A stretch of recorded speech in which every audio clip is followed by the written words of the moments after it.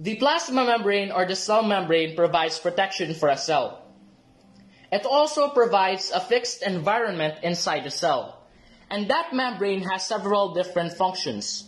One is to transport nutrients into the cell and also to transport toxic substances out of the cell.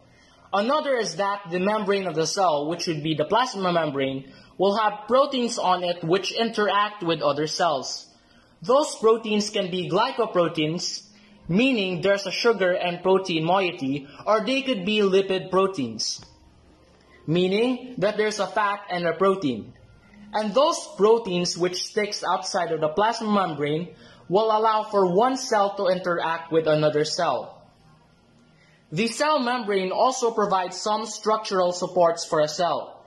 And there are different types of plasma membranes in different types of cells. And the plasma membrane has in it, in general, a lot of cholesterol as its lipid component. That's different from certain other membranes from within the cell. Now, there are different plants and different microbes, such as bacteria and algae, which have different protective mechanisms. In fact, they have a cell wall outside of them. And the cell wall is much tougher and is structurally more sound than a plasma membrane is.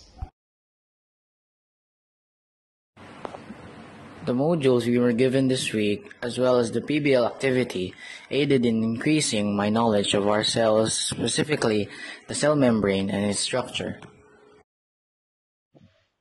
After completing the modules and the PBL activity, I learned a lot of things about cells in general, how mitosis and meiosis works and the difference between those two, and the structure of the cell membrane. I also learned about the parts of the cell membrane and how they function. This week's module, along with the PBL activity, was focused on the topic of cell membrane. At first, I had a hard time understanding the lessons in the module, but after brainstorming with my teammates and doing the model, I finally understood the structure of the cell membrane. The modules given to us this week, as well as the PBL activity, helped in increasing my knowledge about our cells, more specifically about our cell membrane and its structure. Studying the self-learning module, there is always a part in the lesson that made me feel confused. However, because of the PBL activity, the model helped me further understand the components of the cell membrane. The activity enabled myself to understand the importance of each component of our cell membrane and the function of each part. The model made by our group helped me to further understand the components of the cell membrane. The activity helped me in coping up with ideas that may reflect to the cell as a whole and how it functions.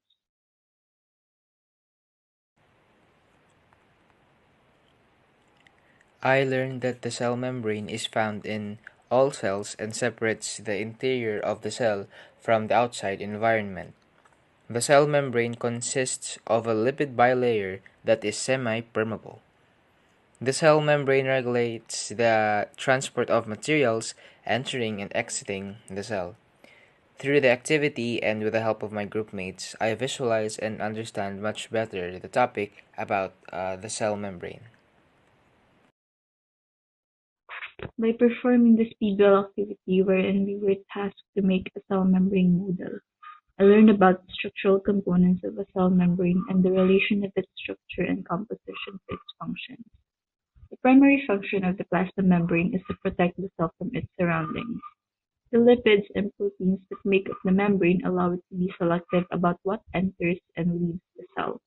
The cell membrane is very important because without the separation of what's inside the cell and what's outside the cell, there could be no such thing as life. This is because an organism must be distinct from its surroundings.